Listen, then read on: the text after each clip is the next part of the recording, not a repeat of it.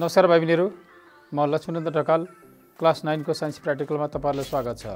आज हामी machine च्याप्टरबाट लिभरको principal verify गर्दैछौँ। यसको लागि आवश्यक सामग्रीहरू लिभर सेट, स्लटेड वेट, यसमा 5 वटा अलग अलग वेट छ भाइ बहिनीहरू। एउटाको वेट एप्रोक्सिमेटली 1 न्युटन। यहाँ 5 वटा छन्, 5 वटाको 5 न्युटन।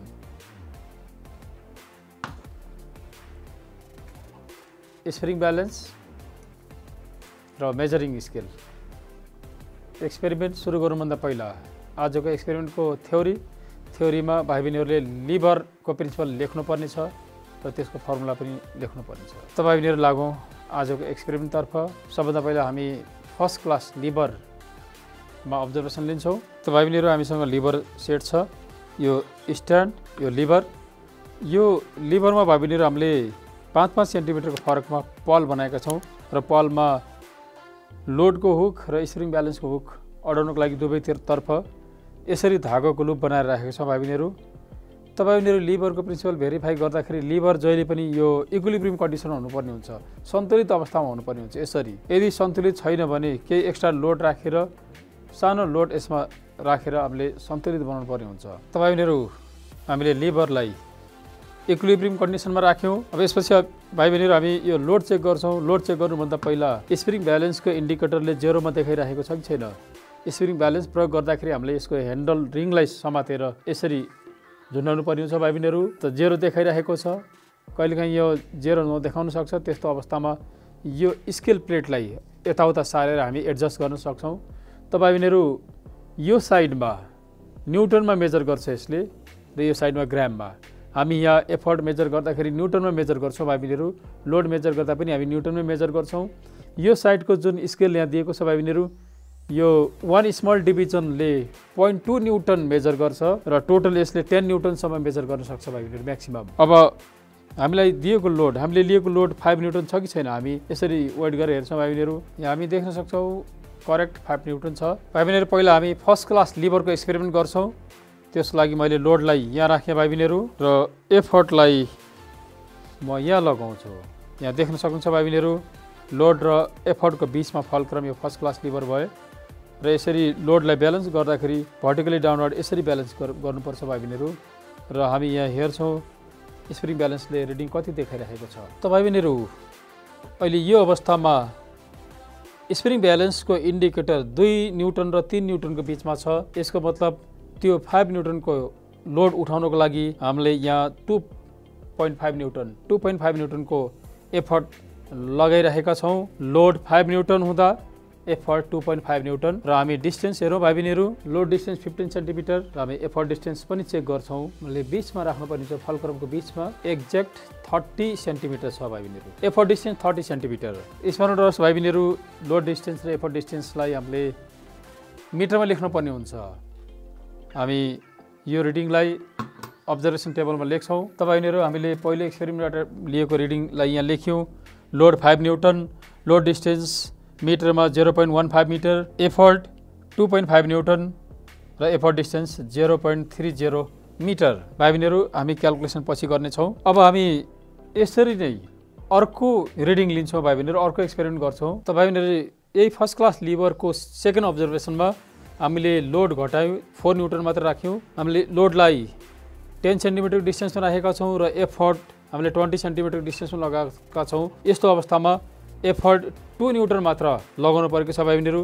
यसलाई पनि हामी टेबलमा लेख्छौँ। त भाइ बहिनीहरू हामीले सेकेन्ड एक्सपेरिमेन्टबाट लिएको रिडिङलाई यहाँ लेख्यौँ। हामीले load घटायौँ 4 newton, effort distance 10 centimetre अर्थात् 0.10 मिटर र लगाएको एफर्ट 2 न्युटन र लोडलाई हामीले 0.20 मिटरमा राखेका थियौँ भाइ बहिनीहरू। त्यसपछि हामी सेकेन्ड क्लास लिभरमा जान्छौँ। त भाइ बहिनीहरू हामीले लोडलाई 15 सेन्टिमिटरको डिस्टेन्समा राख्यौँ र एफर्टलाई हामी 30 सेन्टिमिटरको डिस्टेन्समा लगाउँछौँ। यसरी भाइ बहिनीहरू फल्क्रम र एफर्टको बिचमा लोड छ। यो सेकेन्ड क्लास लिभर भयो। हामी हेर्छौँ स्प्रिङ ब्यालेन्सले रिडिङ कति देखाइरहेको छ। त भाइ बहिनीहरू 5 न्युटन लोड उठाउनको लागि यो सेकेन्ड क्लास लिभरमा हामीले लगाउनु परेको एफर्ट 2 र 3 न्युटनको बिचमा छ। यसको मतलब 2.5 newton. Load distance 15 centimetre, effort distance 30 centimetre. यसलाई हामी मिटरमा कन्भर्ट गर्छौँ र यो लिएको डाटालाई हामी टेबलमा लेख्छौँ भाइ बहिनीहरू। त भाइ बहिनीहरू हामीले सेकेन्ड लिभरको लागि गरेको पहिलो एक्सपेरिमेन्टबाट जुन डाटा पायौँ त्यसलाई हामीले यहाँ लेखिसकेका छौँ।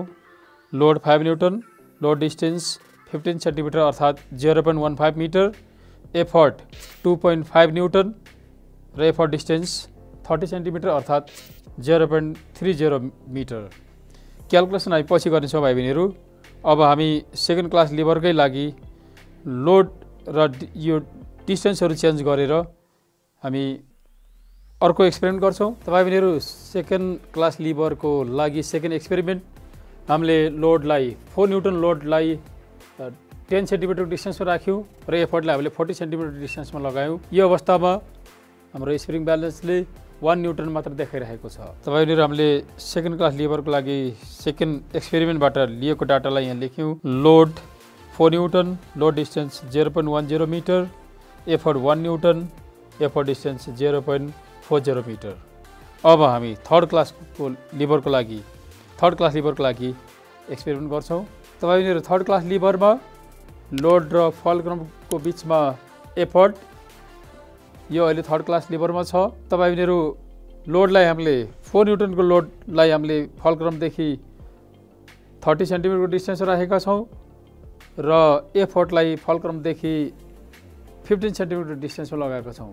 लोड 4 न्युटन, लगाएको एफर्ट 8 न्युटन। यसलाई हामी अब्जर्भेसन टेबलमा लेख्छौँ भाइ बहिनीहरू। तपाईहरुले हामीले यहाँ रिडिङलाई लेख्यौँ। थर्ड क्लास लिभरको लागि गरिएको एक्सपेरिमेन्टमा load 4 newton, load distance 30 centimetre अर्थात् 0.30 metre, effort 8 newton, effort distance 15 centimetre अर्थात् 0.15 मिटर। क्यालकुलेसन हामी पछि गर्नेछौँ। अब हामी थर्ड क्लास लिभरकै लागि सेकेन्ड एक्सपेरिमेन्ट गर्दैछौँ। तपाईहरुले थर्ड क्लास लिभरको लागि सेकेन्ड एक्सपेरिमेन्ट लोडलाई हामीले 40 सेन्टिमिटर 1 न्युटनको लोडलाई हामीले 40 सेन्टिमिटरको डिस्टेन्समा राखेका छौँ र एफर्ट हामीले 20 सेन्टिमिटरको डिस्टेन्समा लगाइरहेका छौँ। यो अवस्थामा हामीले लगाउनु परेको एफर्ट यहाँ देख्न सकिन्छ स्प्रिङ ब्यालेन्समा। 1 न्युटन लोडलाई ब्यालेन्स गर्नको लागि एफर्ट 2 न्युटन। यसलाई पनि हामी टेबलमा नोट गर्छौँ। तपाईहरुले हामीले यहाँ थर्ड क्लासको लागि गरिएको सेकेन्ड एक्सपेरिमेन्टबाट आएको डाटा यहाँ लेख्यौँ। Load 1 newton, load distance 40 centimetre अर्थात् 0.40 metre, effort 2 newton, effort distance 0.20 metre. अब क्यालकुलेसन यल टाइम्स एलडी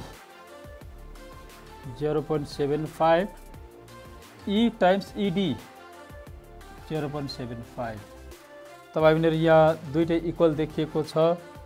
यल टाइम्स एलडी र ई टाइम्स ईडी रिमार्क्समा हामी यहाँ लेख्न सक्छौँ। यल times LD equals to E times ED. यो पनि बराबर भयो भाइ बहिनीहरू। यल टाइम्स एलडी 0.40, ई टाइम्स ईडी पनि 0.40। रिमार्क्समा यल times LD equals to E times ED. अब सेकेन्ड क्लास लिभरमा हेरौँ भाइ बहिनीहरू।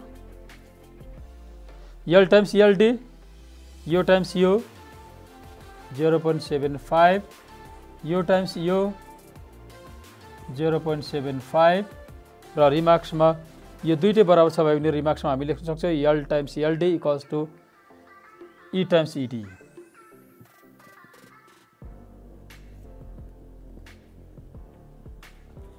त्यस्तै सेकेन्ड यल टाइम्स एलडी 0.40, ई टाइम्स ईडी यो पनि 0.40। तपाईहरुले यो दुईटै बराबर हुन आयो।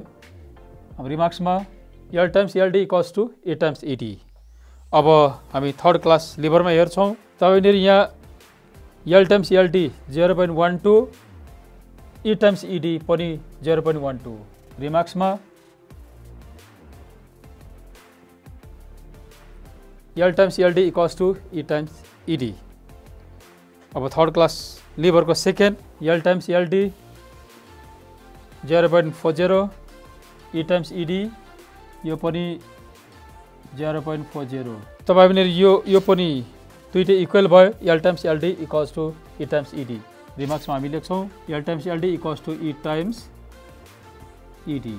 त भाइ बहिनीहरू यसरी हामीले तीनवटै क्लासको लिभरमा एक्सपेरिमेन्ट गऱ्यौँ र तीनवटैमा हामीले एउटै रिजल्ट पायौँ।